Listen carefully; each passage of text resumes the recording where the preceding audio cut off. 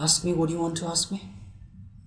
Ask me what you want to ask. We say puchna, right? Puchna.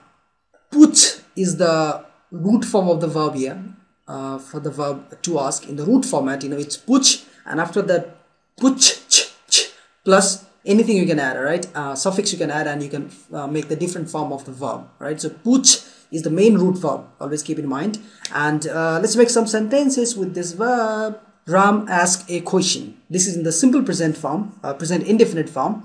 And in this form, if you are making any sentence, then always, as I told you, ta, ti, te comes, and hai represents here present, alright? Hai represents present, ta, ti, te, that represents the present, simple present form, present indefinite form, alright? So, Ram ek prashna puchta hai. Here, ek means one, Ram is a name, prashna means question, alright? The question we say prashna, prashna, prashna. And you can also say saval, right? Prashna uttar means question answer. Saval jawab. We have already discussed this saval jawab and prashna uttar, so I don't want to repeat this. So simply saval or prashna means question, uttar or jawab means answer. So here prashna puchta hai. One more thing, I just remember, pooch, pooch. If n sound is coming, pooch, then that means tail over here, I don't have tail. All right, here's my earphone. If I was born like 20 to 30,000 years back, then I might had a pooch here on my back, on my coccyx. All right, so I just want to say like pooch, and sound is coming. Pooch. All right, so pooch means tail, tail, tail. Right. I'm not talking about that pooch. Okay, so here Ram ek prashna puchta hai means Ram asked a question, and now in the past it becomes pucha. As I told you in the previous video also, this represent generally past, a simple past, the present, the past indefinite, so pucha, khaya, gaya, ghumaya. Like in the previous video it was giraftar kiya, so here pucha, it represents past indefinite. In future video, if I'm taking any other example also, then again the same thing will come, will come, right, for indicating the simple past or past indefinite. Okay, and here one thing you need to keep in mind, when you're making past tense, right, generally simple past tense, then the noun or the pronoun, whatever you're using, that takes one small phrase that's called ne. All right, so ne get attached after the noun, all right, after the subject. Ram ne, tum ne, aap ne, hum ne, like that. Ram ne ek prashna pucha, Anil ne ek prashna pucha, Anil ne naspati khaya, right? Anil ate the pear, right?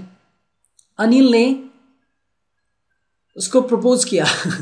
So Anil ne usko propose kiya. So like propose kiya. Anil ne. I just want to say like in the past form, when you're making like simple past tense, past indefinite tense, then you have to use ne. Alright. Humne khaya, like we ate. So keep those everything in mind. After watching 7 to 8 videos in this series, I'm sure you're gonna easily distinguish the tenses, in which tense the speaker is talking or in which tense the sentence written you're reading. Okay. Ram will ask a question. Now in future, everything will be same as I had told you in the previous video also, that in the future it will be ga, ge, gi. So Ram ek prashna puchega, and there is no ne or na, any kind of things that gets added after the subject, right? So Ram is subject here and nothing is going to attach here. So Ram ek prashna puchega. Anil ek prashna puchega. Anil will ask a question. So Anil ek prashna puchega. Aap ek prashna puchenge. Puchenge, puchenge, because I'm giving you respect. I'm talking in aap level, all right? So, aap ek prashna puchenge. Kya tum ek prashna पूछना चाहोगे? Do you want to ask a question? Kya tum prashna पूछना चाहोगे? Like that, like do you want to ask us? Anyways, we will talk those things, later. Let me first focus on the topic. Next one is Ram is asking a question.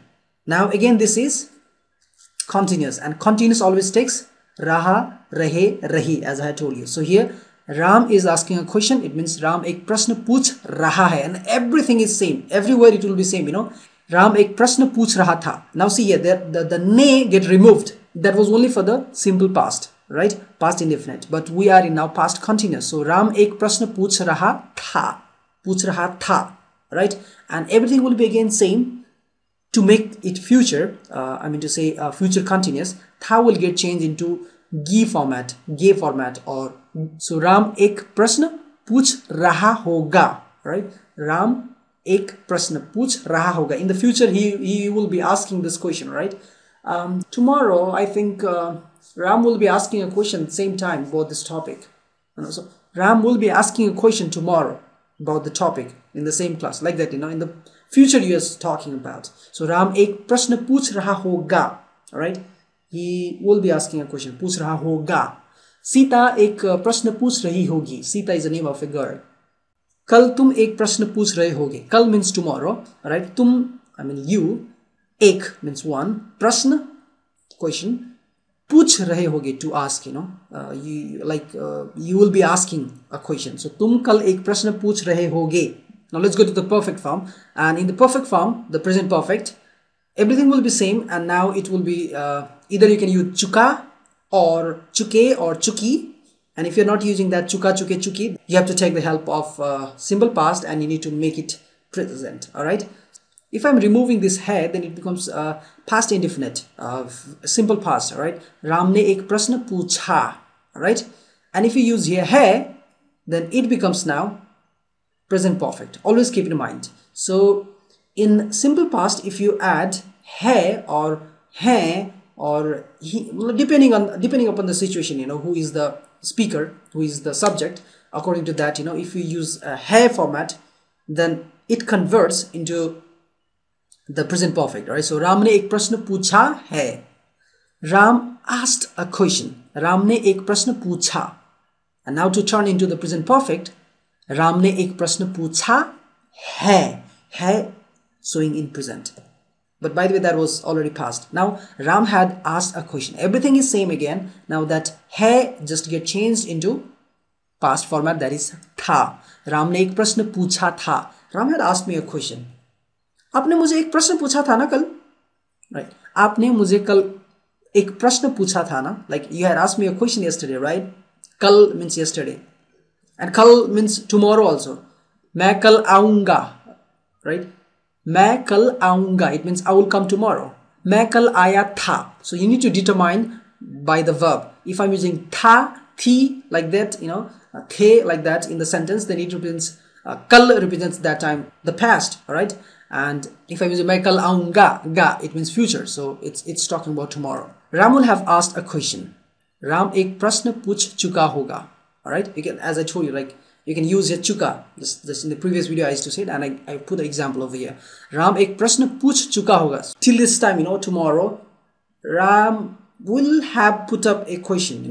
He will have asked a question. So Ram एक प्रश्न पूछ चुका होगा. I'm just trying to predict. It's a probability, right? Ram will have asked a question. So Ram एक प्रश्न पूछ चुका होगा. चुका होगा.